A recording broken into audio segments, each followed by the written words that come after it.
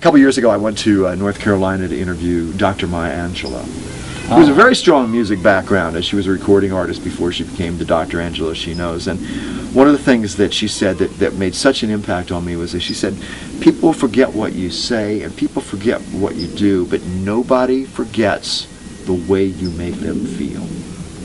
And that's that emotion thing. That's the thing that we all need inside, especially music people who are so sensitive. And there's always that duality, and that goes back to rejection too.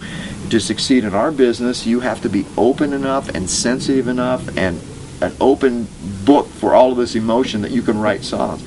But you also have to be savvy enough and strong enough that you can deal with rejection and you can deal with the business realities. And I think that's what makes some songwriters, shall we say, a bit complicated, is dealing and balancing those two things.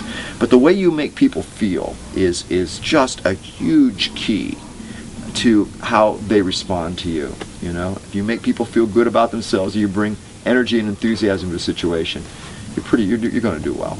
Yeah, I think that's sage advice. One more piece of advice when you're at the airport. Now, if you notice, nobody's cute when they're looking at a cell phone. Everybody gets that scrunchy face, right?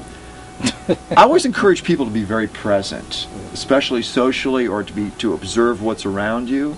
Airports are one of my favorite places to network. People have a level of honesty when they feel that they maybe will not see you again in an airport. But one of the tricks that I do is when I walk through an airport, especially if I'm flying from LA to London or to New York or to Nashville or to Atlanta, I will walk through the airport and find the music people. And I will begin a conversation with the music people based on something that I can identify about them. Keep in mind, if somebody asks you for something, there's a bigger value than if you throw it at them. If somebody says, what kind of music do you do? And you say, oh, it's like retro, punk, reggae, skate music with Tuvan throat singing. I'd be like, can I get a copy of that? You just intrigued me, right? And because I ask you for it, there's more of a value than you telling me, oh, listen to my new record, right? So always keep that in mind. Well, let's go on to Chapter 11, Defining Your Directions. I found this absolutely crucial from word one. So this is, people, you need to know who you are and where you are and where you're going. Yeah. So this is very important.